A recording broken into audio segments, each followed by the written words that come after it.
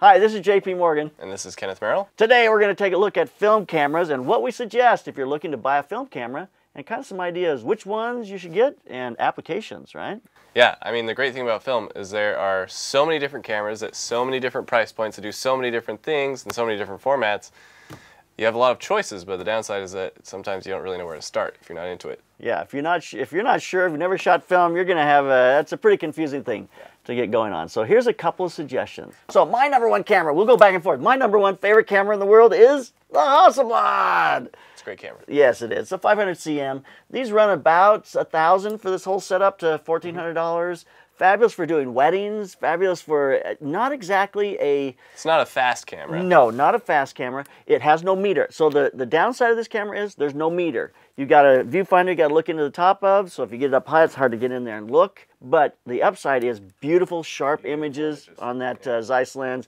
You got an interchangeable back on the back, so you can change it out. Medium format, so medium very format, clean. Very clean. So you got that large 120, that medium format. You get 12 shots on a roll. The thing I love about Hasselblads is the square image. It's so unique. I love it. So there's no horizontal, there's no vertical, they're just square. I'll start in with a budget option for my number one camera. This is a great starter camera if you're getting into film, but you're not sure you want to invest too much. It's a Canon AT1. The more common version is the AE1. They both run about $200. It does have a meter. It takes a battery. It has basically anything you need in a basic film camera. Shoots 35mm. Great starter point. The great thing about Canon FD lenses is they're all super cheap. You could get a full set of lenses for just like $1,000. Wow. That'd be great, yeah. So it's easy to pick up a lens and it has a couple of lenses with it. That might be a little bit of an exaggeration. The thing about it, the advantage is the cost. So the Hasselblad is going to run you, $20, $30 to develop 12 images. This is going to run you $20, $30 to develop 36 images. Much different. So. All right, my number two camera is... I just think it's so vintage, to this old twin lens reflex. You're looking down here, you're focusing, one lens to be able to look through, one lens to take the picture. I think these are fabulous. I love them. And you get, again, it's 120 film, so you're getting a 120 image. These are run about $400, $500. Really? Well, these I saw them lower into $200 range on eBay. So, but if you want just a really, this is really a vintage experience. Again, medium format camera, you're going to get about 12 exposures per roll. Yep. And there's no meter, so be prepared. No meter. Yep. But really fun. All right, my next choice would be, I don't have it with me, but the Canon F1. So the Canon F1 is a step up from this. Canon F1 is like a real professional grade camera still. All the same, you can get one that's full mechanical without a meter, or you can get one that's electronic with a meter.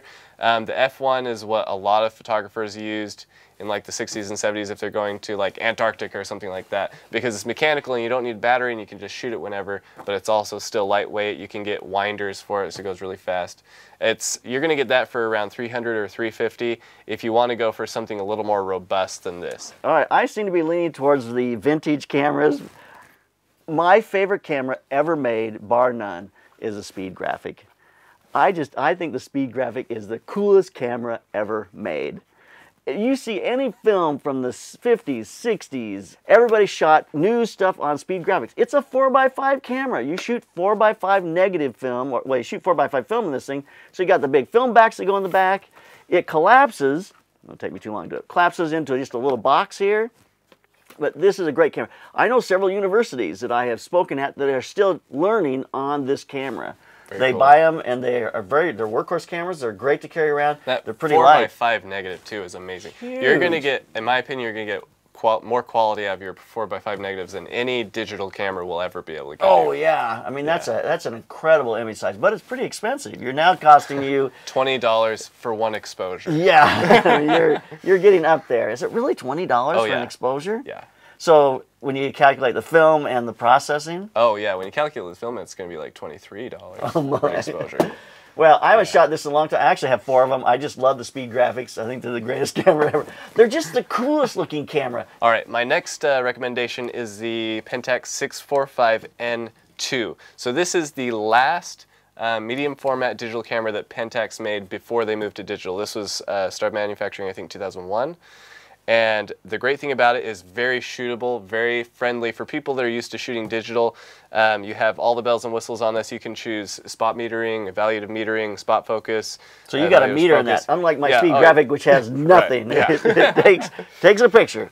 This shoots 3 frames per second. You have exposure compensation. You can go, it's like all the bells and whistles you can want. It's a great camera. Very good for shooting like weddings and events. I would say this is the best wedding or event film camera that's on the market right now, just because it's so fast. The one downside is you don't have removable backs. So the whole back come out slow to, you have to pull it out and load it. You can't swap out black and white and color at will. You have to shoot through a whole roll and then which is the advantage of the Hasselblad. You can have a back for color, back for black and white.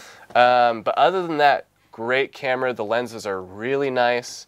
And this whole thing's gonna run you about $1,000. It shoots a 6 centimeter by 4.5 centimeter image, so you're going to get vertical or horizontal? 14. Yeah, it's vertical and horizontal. You're going to get 14 images per roll.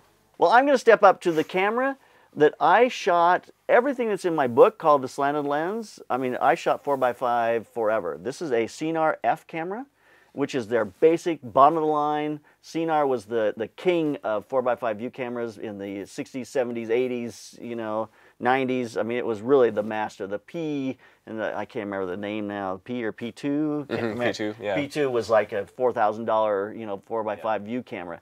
This is much cheaper than that. You can buy these now, just the body, for $300 or $400, and then a lens, you know, even less for the body. So you can get into this setup here for, I don't know, $500 or $600, maybe $800 at the most. I love these. I love these for portrait.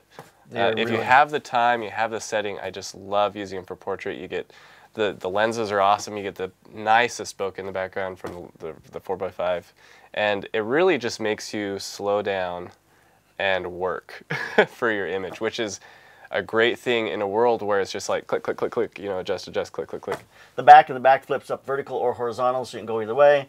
And it's easy, you know, it's not considered a field camera, as in you can haul it up on top of a mountain. It was a little heavy for that. There are some more 4x5s that close Adams in. Would do it. Yeah, he probably would. He'd probably take an 8x10 up there. So there you go, the CNR F.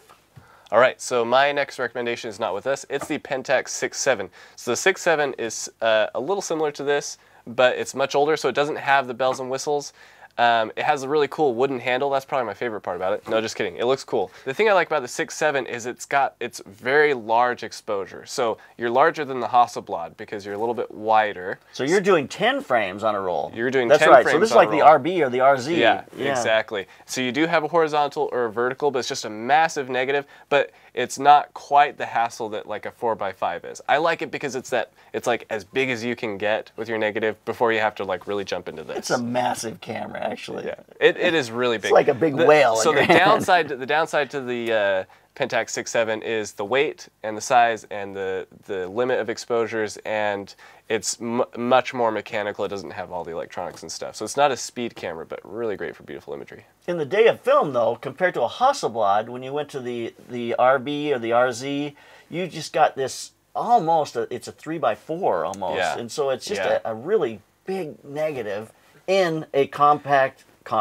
It's relatively compact. Yeah, relatively you could travel with body. it. You could travel with it, and in some ways, it's flat. It's a little bit flatter than this, which is nice. Yep. But yeah, those are going to run you around $1,000 too.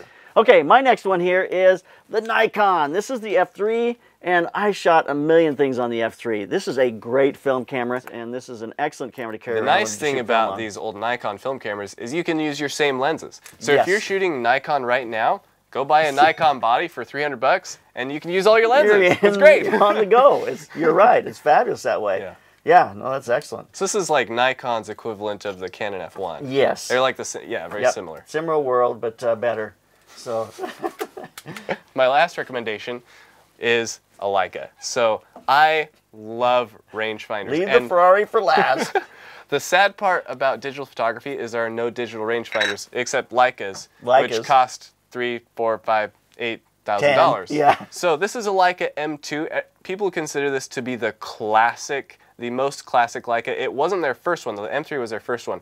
but the M3 didn't have any frame lines for 35mm. It was 50mm or tighter. So this has 35mm, 50mm, and 90mm frame lines. It's a rangefinder, so you're not seeing through the lens, which means you have to use a little prism to make sure you're focused. It's a really different way of working, but I personally love it. I love the fact that you have frame lines because you can actually see what's going on outside of your frame. So you can anticipate things a lot better. It's very quiet. So between those two things, it's really good for street photography. The body alone, for like a good one that you can count on, probably gonna be about $1,000 unless you get lucky. Still $1,000. And then I bought like a cheap knockoff lens. I bought a Voigtlander Nocton 1.5. So it only cost me $450.